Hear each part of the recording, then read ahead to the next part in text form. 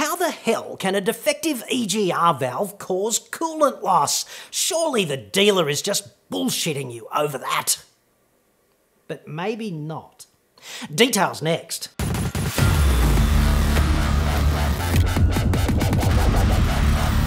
I'm John Cadogan from autoexpert.com.au, the place where Australian new car buyers save thousands off their next new cars. Hit me up on the website for that.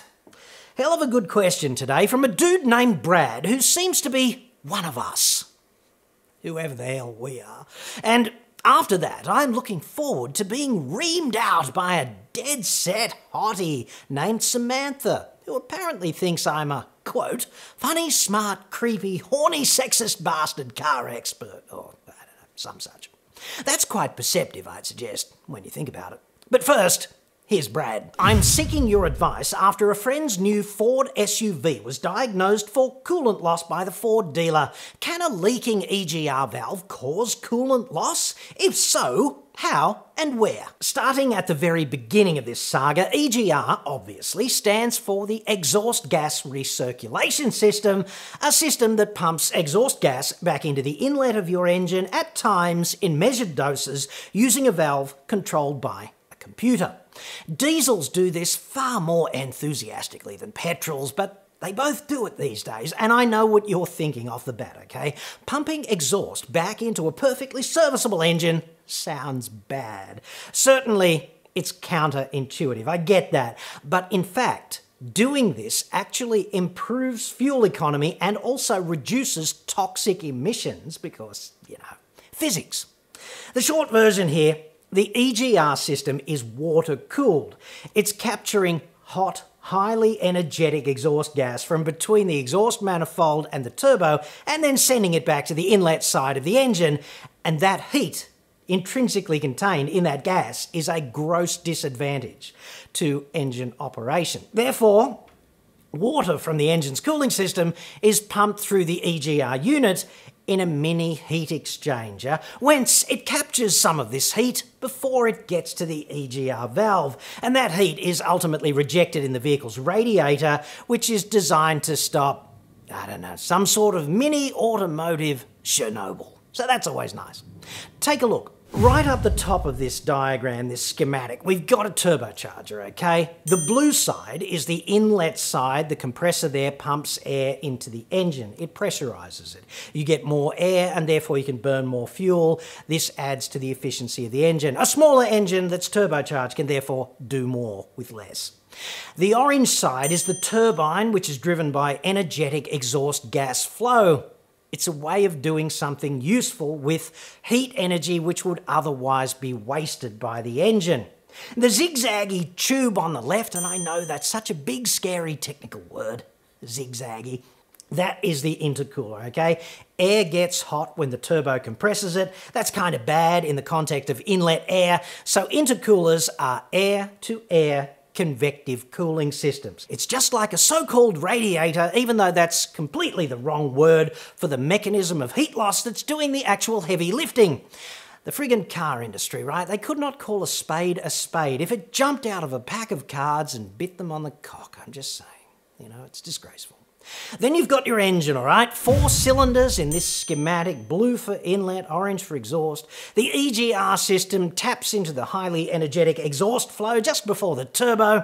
The actual EGR valve itself, which controls how much exhaust gas gets recirculated, is just there, okay? But the bit we're actually fixated on here is the EGR cooling system, which is right there and does a fairly miraculous job chilling things out in relative terms. It's still pretty warm. I mean, you wouldn't want a holiday there, but it cools it down a lot. Water gets pumped in, and as you may or may not know, water is practically the perfect heat transfer medium.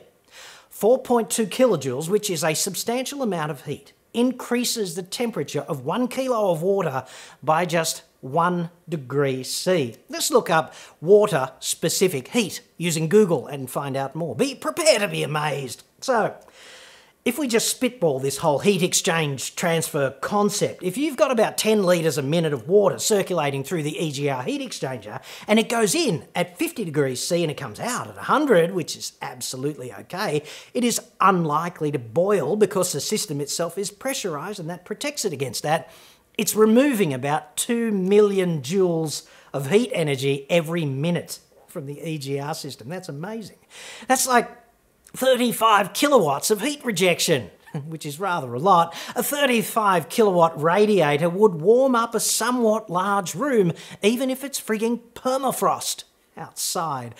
The point being, a small amount of water can carry away a shit ton of heat energy because water is properly miraculous stuff which we all take for granted. Unfortunately, the same miraculous property is what kills you quickly if you get rained on in the wilderness and then suddenly it turns cold and windy and you forgot to bring the right clothing. So there's that. If the EGR system develops a leak, water can escape into the recirculating exhaust gas and pass through into the engine and disappear out the exhaust pipe with nary a trace, with virtually no symptoms, except, of course, for gradual engine coolant loss, which you'll see, the cause of which, however, is difficult to diagnose. The loss, dead easy to identify, just have to open the bonnet, but where it's being lost, not so much. If this happens to you, then the whole EGR body, which is typically one big stainless steel bolt-on thingo, just needs to be changed out. And thankfully, that's a relatively simple job. Now, I am certain that most dealerships will attempt to take you to the ankle-grabbing room in private to make, discussions about the price and so you can negotiate in this undignified position away from prying eyes because time-honoured tradition. And hey, it's what they do even today in the so-called 21st century.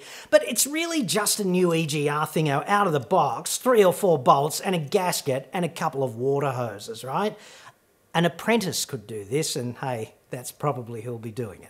Of course, some disassembly might be required to gain physical access to that area inside the engine bay, but it's not that big a job. Repair bills, never uplifting. My advice there when you're hit with a repair bill such as this, just think about boobies or make representations apropos of the warranty. That always helps. Even if you're a chick, you can think about boobies. I mean, hey, I've seen those movies. Always works. In the case of the on-the-fritz EGR, there is a silver lining, okay? Apart from the obvious causes of coolant leaks like hoses that are defective, most other engine coolant leaks are very expensive to fix. Blown head gaskets or defective turbochargers because they're often water-cooled too, or even more expensive, a cracked cylinder head. And I know I don't want one of those. So, given the choice here, I think I'll make mine a defective EGR valve. I mean, you don't get to choose, but if you did and it had to be a mechanical thing as opposed to a hose, I'll make my coolant loss the EGR valve. EGR, yes, it can cause coolant loss. This is a real thing and Brad's dealer is probably not bullshitting him, except perhaps on the price. And now this from Samantha. Fair to say she thinks I should be doing some things somewhat differently. You really should take a cold shower before you make these videos. I want to like you and watch your videos. I do, but I don't watch car videos for sexual outlets. Not sure why you mix the two in every single video. You seem funny and smart, but also creepy and horny in each of your auto videos. I don't get it.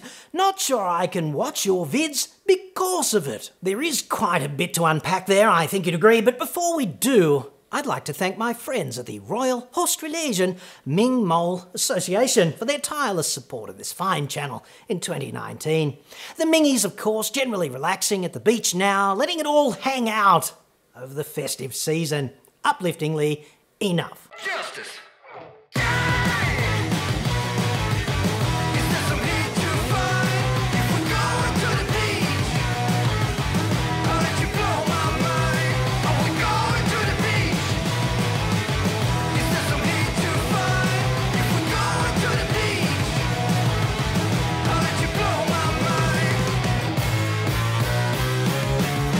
That was live from Ming Mole Island, just off the Gold Coast in Redneckistan, yesterday.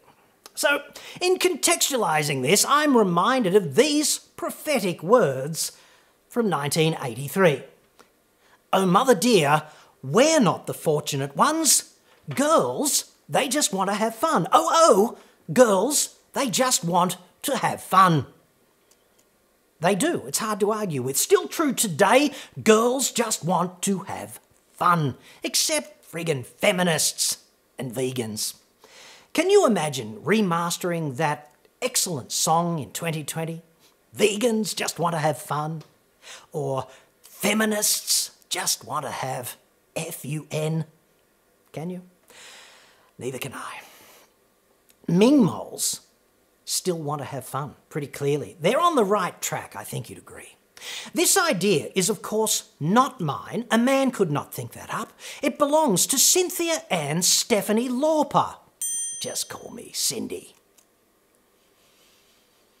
She's 66 now, incredibly enough, and still having fun.